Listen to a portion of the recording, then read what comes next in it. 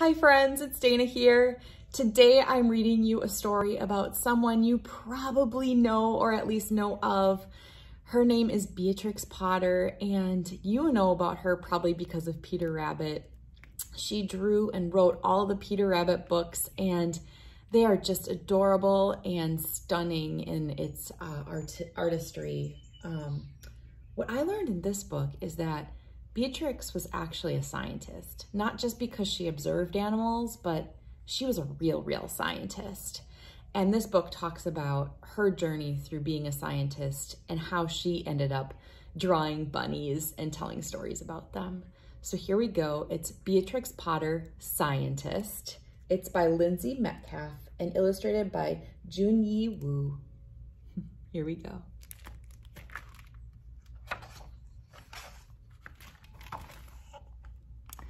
You may know this girl, or who she'll become.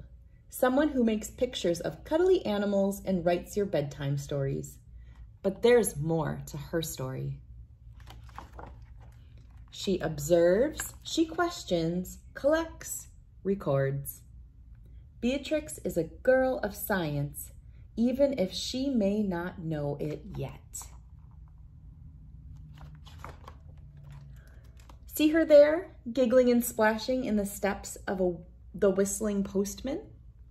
His dirty boots carry him on mail routes past miles of mushrooms and moss.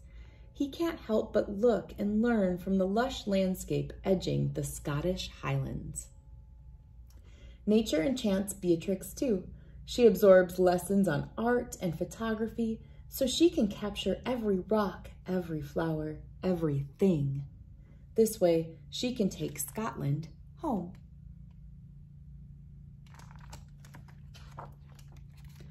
Back on the outskirts of London, Beatrix sneaks nature inside, past her mother, past the staff. A bit older now, Beatrix and her brother Bertram fill their nursery with bunnies and bats and newts, snakes and frogs and mice. But when the animals die, after she cries, she removes their flesh to admire their bones. There's care in every measurement, from head to fingers to tail. Beatrix draws them again and again, outside and in. That's science.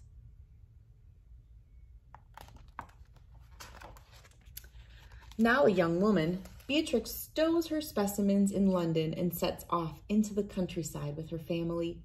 She grabs her sketchbook and roams through northern England and Scotland, eyes open to the world so wide.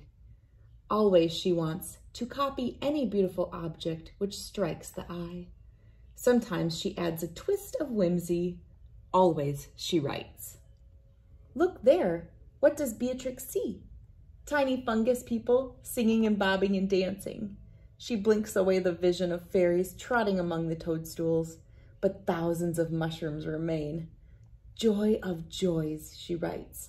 They hold mystery on their own.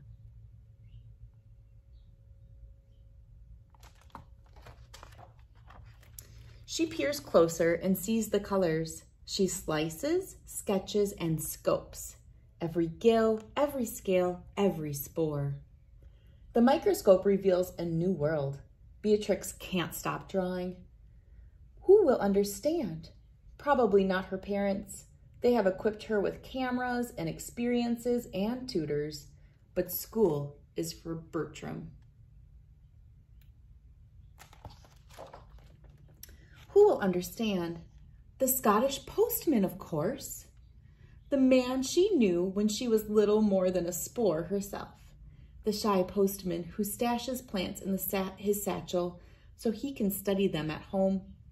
Beatrix and Charles Mackintosh discuss how to draw dainty details under the microscope, how to classify each fungus by name. They promise to share their work. Beatrix's train returns to the city. Soon a piece of Scotland arrives in London. Beatrix tears open the package from Charlie and inhales a mushroom scent of fresh cut hay. Curiously strong and pleasant, she writes. Paints the samples with delicate strokes. Then she mails her artwork to Charlie.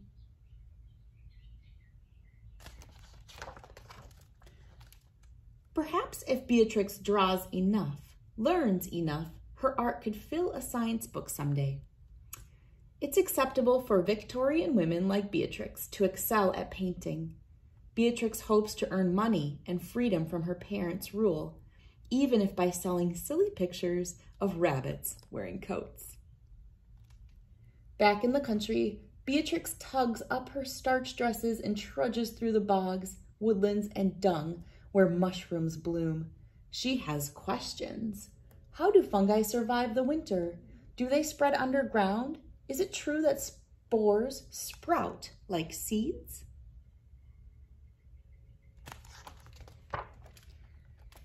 She wrecks her parents' London kitchen in her hunger for answers. She concocts a solution to nudge the spores to life. Toiling day and night in her ramshackle lab, Beatrix zooms in with a microscope to check and record her specimens. She can taste the breakthrough that is sure to come.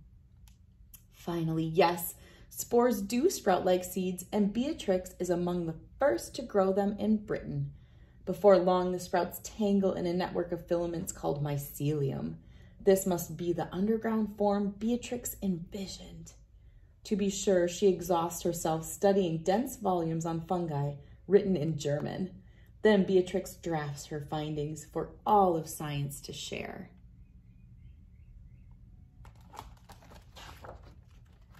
A prominent natural history society could publish her paper, but it's the 1890s, and these London scientists do not allow women to join them. Beatrix believes her work is too important to keep to herself. She earns a ticket to enter the Royal Botanic Gardens at Kew and mingles with some of Britain's best botanists.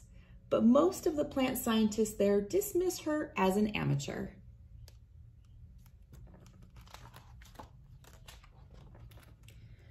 Beatrix may not be a professional, but she has pluck.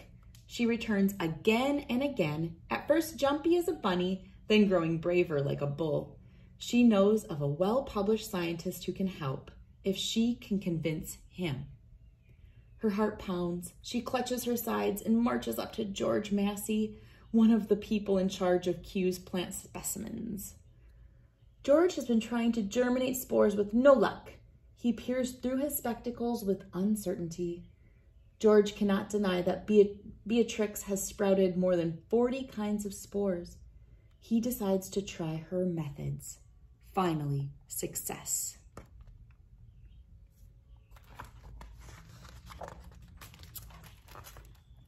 George agrees to present Beatrix's paper at a society meeting.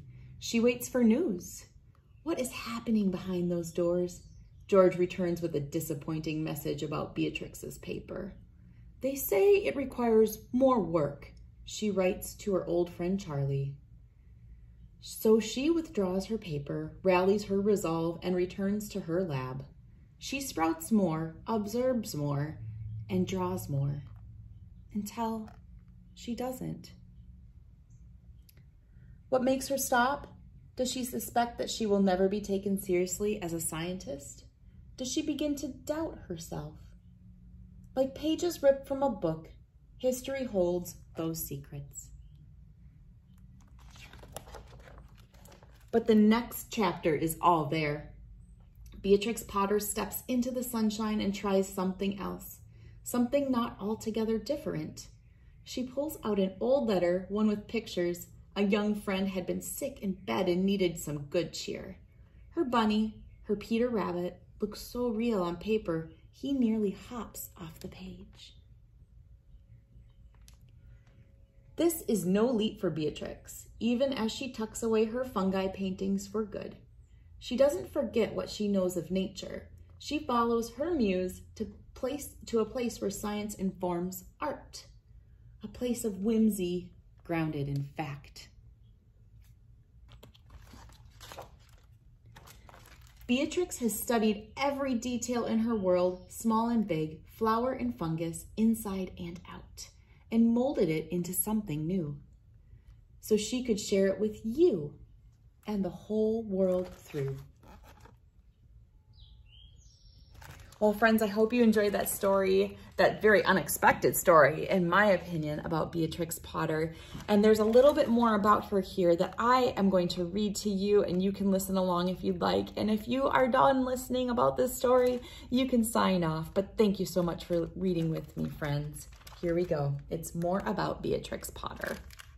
Born in 1866 to wealthy parents, Helen Beatrix Potter grew up observing everything around her. When her family left London and vacationed in the countryside, they carried sketchbooks. Beatrix wanted to know every little detail about her world, so she studied and drew a range of subjects, fossils, plants, insects, ancient artifacts, with scientific precision. Some of Beatrix's earliest scientific endeavors revolved around the family's pets. Beatrix and Bertram kept a variety of animals. Rabbits, yes, but also frogs, mice, birds, newts, a snake, and others. While the Potters adored their animals, they believed that after death, the animals' bodies were gifts for study. Many times, the children boiled them so they could remove the skin and muscles and preserve the skeletons. That may sound gruesome, but artists in the late 19th century often did this to understand how animals were built so they can draw them more accurately. As a young girl, Beatrix traveled with her family each year to Scotland, where she met the postman naturalist Charles Mackintosh. As an adult, she sought him out to show him her drawings of fungi. The shy, bewhiskered retiree with his dirty boots became an unlikely mentor for a starched and pedigreed young woman like Beatrix. They shared common interests in the growth and classification of rare common fungi, and he gave Beatrix tips about how to draw microscopic details. Beatrix continued to correspond with Charles throughout the 1890s and produced more than 350 drawings of fungi, mosses, and germinating spores. Not only did Beatrix arrange for Charlie to send specimens of fungi, she spent more than 10 years hunting for them herself. She found them in bogs, in woods, on a broomstick outside her house, even on a piece of horse dung. She learned their scientific names and examined the specimens under a microscope, then drew them in various forms: whole, sliced, scraped, and sectioned. She developed enough knowledge that she started seeking answers to questions about fungi that few professional scientists had even asked. Wow. She took her results to the Royal Botanic Gardens at Kew, whose scientists initially didn't believe an amateur scientist, a female scientist, would be capable of making a discovery. But when Beatrix germinated her spores again and again, the Kew scientists tried the experiments themselves. With the help and encouragement of her uncle, Sir Henry Enfield Roscoe, a knighted and renowned chemist, Beatrix wrote about germinating spores in a paper for the Linnean Society, a group of London's foremost experts in natural history. Only men could participate in the society. It was Kew scientist George Massey who agreed in 1897 to submit the paper on Beatrix's behalf. The paper, entitled "On the Germination of the Spores of Arganaceae," I know I got that wrong, a suborder of gill mushrooms, was not approved for publication, and Beatrix withdrew it from consideration. She wrote to Charles Mackintosh that Linnean scientists said her paper needed more work before it could be printed. The paper was never printed, and it was lost to history. Experts can only guess about whether she made a true discovery because Beatrix's journal only hints at the focus of her work.